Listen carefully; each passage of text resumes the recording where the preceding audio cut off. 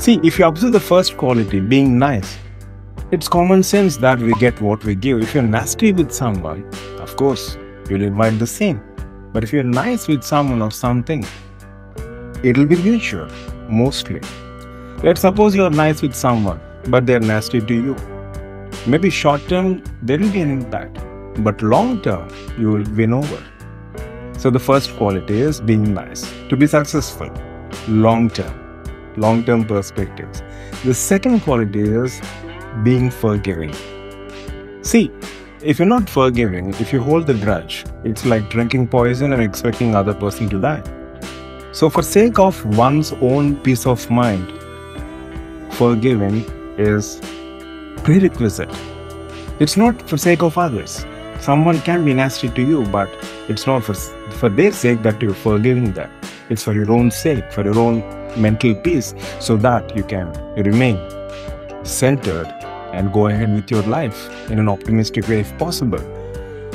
And the third quality is ability to be provocative. Having said that, you mentioned about forgiving. Having said that, it's always important that we make others taste their own medicine. If not, they'll seem to take advantage of you and you'll be a pushover. Who wants that? Who wants to be in that position? So don't let others take advantage of you. And the fourth quality is being clear.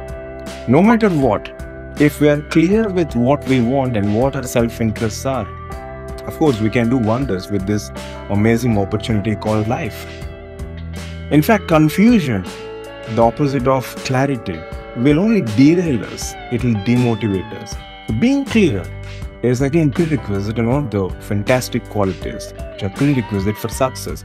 So these four qualities, if you keep them in mind and start applying them right from now, success is all yours.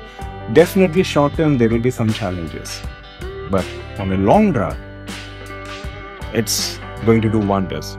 And again, as I said, this is not some random philosophy. In fact, philosophy also teaches the same. These qualities are also based on a mathematical model, as I mentioned previously, and they have been proven time and again based on several simulations.